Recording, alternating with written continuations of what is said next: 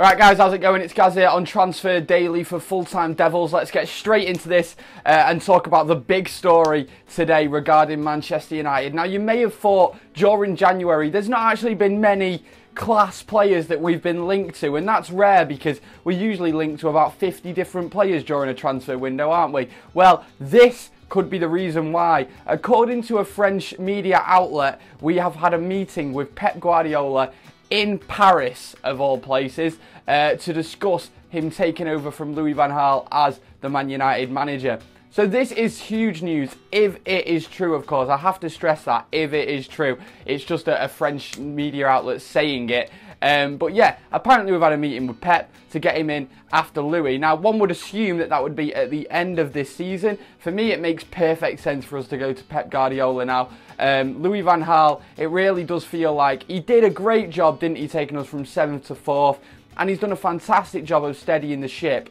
But with the money spent and with the style of football we've got to sit through every single week, you want more than steadying the ship, don't you? You want him to take us to the next level. And some people will say, oh, Gaz, it's not even been 2 years yet. You can't expect him to take it to the next level, challenge for the league yet. Personally, I disagree. I think with the money spent, and like I say, the fact that we've got to sit through this awful football, let's face it, it is awful football every week, we want to at least be seeing results, and it seems like we're not this season. Last season he did a great job, brought some great youngsters into the club, but now for me is the time to bring someone else in and take us to that next level. Pep Guardiola would be that man. I think if he came in summer, he would really profit from the young players that Louis van Gaal has helped bring in to Manchester United, the likes of Memphis Depay, the likes of Anthony Martial. For me, it makes perfect sense for us to be going in for Pep.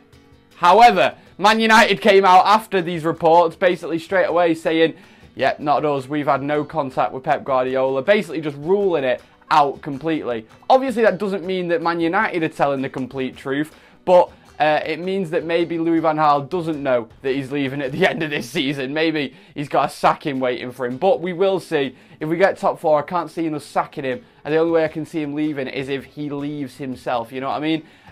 But we will see on that front. It's going to be a very interesting summer with Man United and whether we have Louis van Gaal next season. Right, moving on from managers, let's talk about potential players coming in. Like I said before, we've had no real massive names linked to us, and it's the same again today. Today, it's a youngster that I'm going to be talking about. His name is Tahith Chong. So he's 16 years old. He can play as striker, play on the left, he can play in midfield. He's a young Dutch lad, and it's doing my head in the way that certain footballers that we're linked to now are genuinely almost born in the year 2000. That is absolutely crazy to me. But yeah, Tahith Chong is a player that we've apparently gone in for. If you know a bit more about him, get in the comments, you tell me about him, because honestly, I am not sure on the lad. I've never watched him play in my life. 16 years old, could come in and boost our academy potentially, because there's been a lot of people slagging off our academy recently, and some would say probably for the right reasons, because we've not had many class young players coming through it in a very long time. And finishing on this, I'm sure you all heard about this yesterday,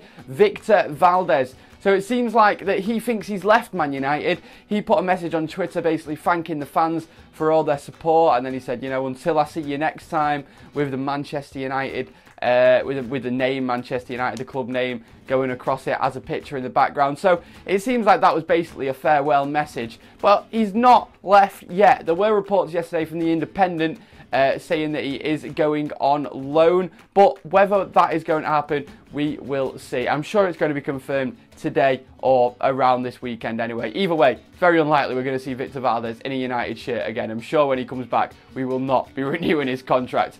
Anyway, guys, let me know what you think about all them things. That Pep Guardiola stuff is potentially huge, so get in the comments, tell me what you think about Pep coming in at the end of the season, or maybe even sooner. I've been Gaz. Well, he couldn't come sooner, he's at Bayern Munich, could have actually, but he could come at the end of the season. Tell me in your comments below. Professionalism. Anyway, I've been Gaz on Full Time Devils. I'll see you in a bit. This is Transfer Daily, and I've got some belters here for you this morning. 2 big strikers on their way in and a couple of people on their way out. Let's get straight into it.